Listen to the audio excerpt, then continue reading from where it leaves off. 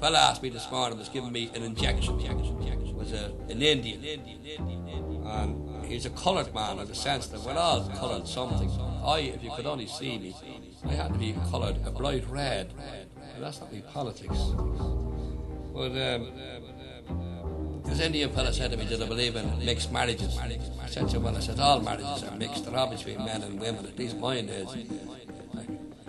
There's some more songs to this thing if I can find.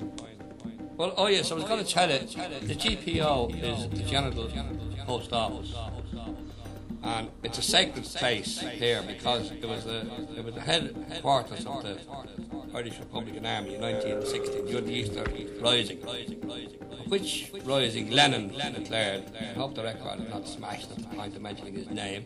But he said numerous sensible things. One of them he said was, "I come," he said, "to abolish the village idiot." Another thing he said the Easter Rising, there was nothing wrong with the Easter Rising in Dublin, except there wasn't enough of it. It didn't happen in London, Berlin, Moscow, New York, and all at the same time. Cameron's married colours. But this aunt of mine went up where her husband was fighting, and she arrived outside the General Post Office, and the English, with that sportsmanlike sort of chivalry that they go in for, were shelling the GPO from Dublin Bay. And while the shells were landing, she went up and she said, "I want to see my husband. Where is he?" I said, go away, you'll be blown up, you'll be killed. And I want to see my husband anyway. So her husband, she arrived, said, "Will you throw us out a few pounds and a few postage stamps and nothing else?" So I was like, "I can buy food for my child."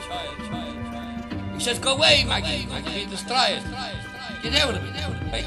There was dead Tommies lying all over the place, and a few of our own sorts there. And last year, well, she said, "Will you tell me one thing? Are you going to your work in the morning?" But the typical of all these lags, whether Sinn Féin is a murder or Zionism or anything else of that sort, the big shots, they did all right. They rolled in with Lord Birkenhead, pitch and toss school, spin. I don't know what the equivalent of a pitch and toss school is in America. I presume it's Moses in America speaking. But it's a game where you throw up babies. Such like. However, we'll get on with some more culture. You needn't switch off yet. They're not going to be tormented too much.